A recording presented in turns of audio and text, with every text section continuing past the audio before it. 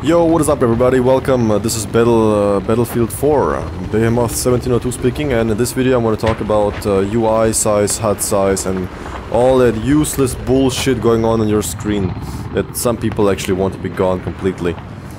Now if you turn on the screen here, the overlay, this is the default Battlefield 4 HUD size, so this is like all the symbols on the map, on the screen, this is the default size. It works for television sets and consoles, I guess, but we as PC gamers, we like everything to be nice, clean, small and tidy, right? So what I actually found, I overlooked it earlier, is this slider in the options, video, HUD size. Okay, now let's see what that does. Now that gives you eye cancer, big time. That just sucks. And thanks Commander for the UAV shit that's affecting my spectator mode, although I'm not even on a team, I'm spectating, you stupid shit. What I play on is HUD size 0%. And this is actually much better than the normal one. Everything is just small, nice and tiny.